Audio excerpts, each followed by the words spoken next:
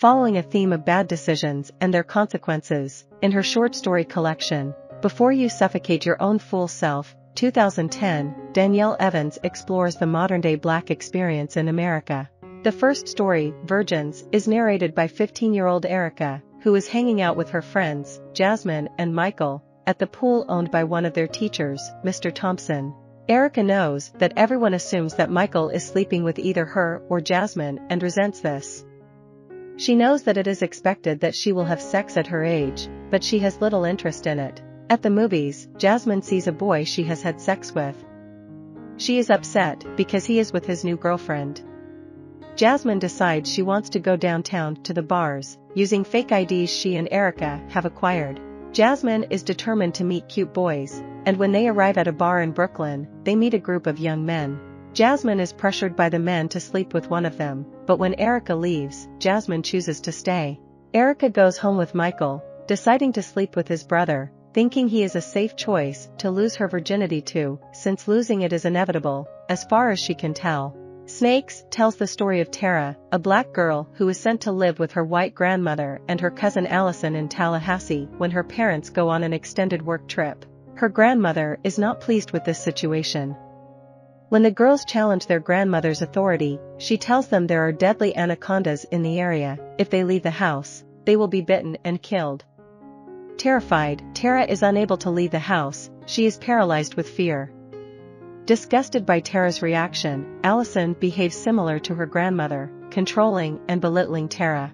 Finally, the grandmother cuts Tara's hair off, and shortly afterward, Allison pushes Tara out of a tree. Tara is injured and goes to the hospital. Years later, when Allison attempts suicide, Tara goes to visit her, revealing that she jumped. Allison never pushed her. In Harvest, a group of young Black girls goes to a fertility clinic to sell their eggs in order to raise money for their dreams. However, all but one girl, Laura, are rejected. Later, Angel discovers she is pregnant despite being rejected by the clinic. She speaks to Laura about it, unable to decide whether she should keep the baby or not. Seeking to lash out at others, she tells her father she is pregnant, expecting and hoping for a violent reaction. However, he surprises her by being tender and understanding. She tells the baby's father, Raphael, in hopes that he will be mean, but he tells her they will figure everything out.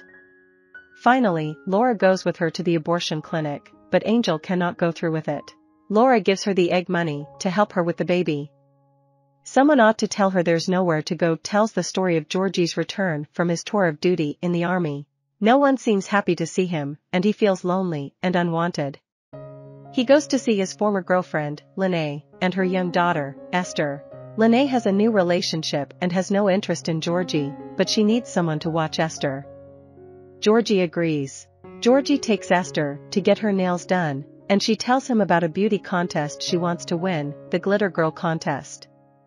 Georgie helps her put on makeup and dress, provocatively to win. When Lene finds out, she is horrified, and Georgie realizes he has caused a rift between him and Lene.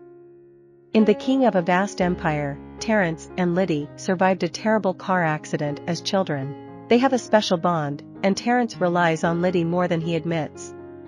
Terrence learns his identity was stolen by a man named Carlos, which was the name of the boy killed in their crash. This prompts Terrence and Liddy to go on a car trip to find Carlos. When they have the chance to find out if there is a connection, they decide not to let the past finally go. In Jellyfish, Eva goes to meet her father, William.